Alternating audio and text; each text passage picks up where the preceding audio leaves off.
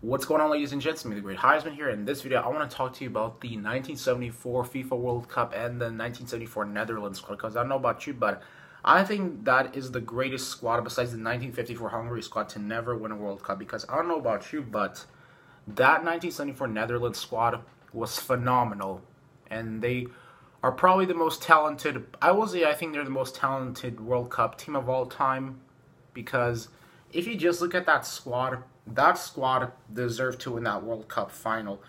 Like, I don't know how they lost that game, but it's crazy because it's like that squad had Johan Cruyff, you had Johan Neeskens, and just a bunch of other good players, and you just don't realize just how insane that squad was.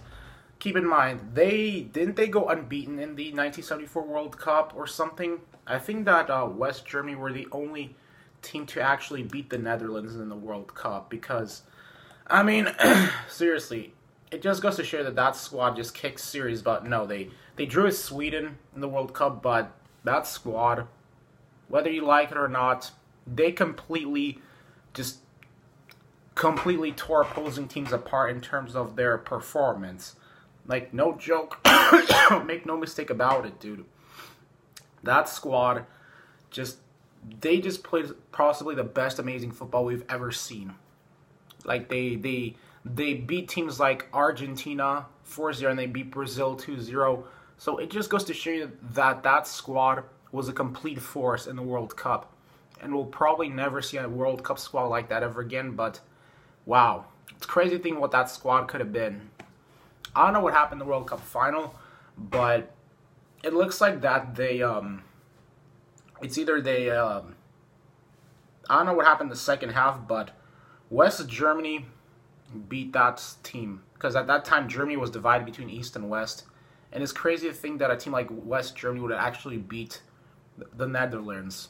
A team that was assembled by Rinus Michels. Because trust me, remember, Rinus Michels was the guy that assembled that entire squad, you know, and his tactics were phenomenal in the World Cup. Like, I can't express to you how great that squad was. No joke.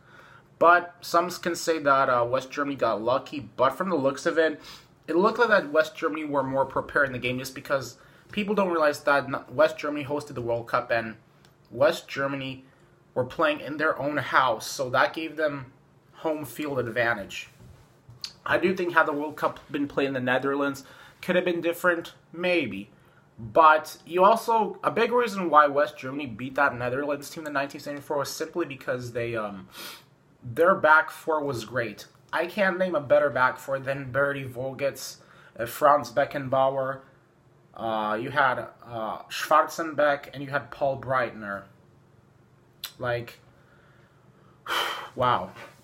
You just, like, that back four completely just contained the Netherlands attack. And I think that made the biggest difference in the World Cup. Plus, they had Sepp Maier, who was the best goalkeeper in the world at that time, which also played another big factor.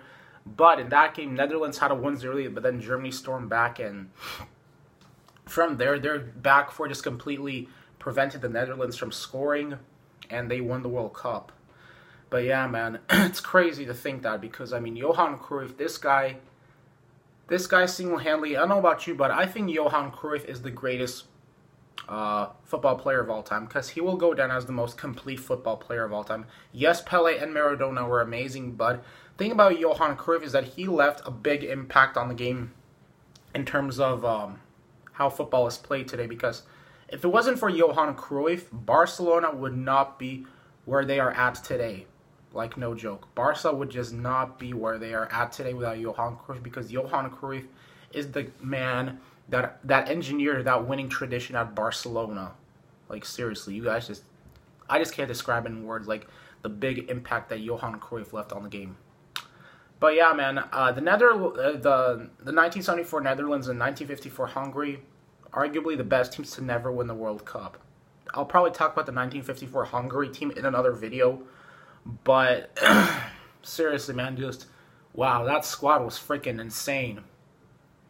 And I heard that that the Netherlands team basically, like, they they got a bit. I've been reading stories how that team got too arrogant and that Germany just were focused more or something like that. I'm not sure what it's about, but wow, that team was good enough to beat Germany. That's all I can say. But it's just that Germany just, like I said before, they had West Germany. Sorry, I don't know why I keep saying Germany. Germany at that time was divided between East and West Germany, but West Germany had the home field advantage, and they had the back four to stop that Netherlands attack.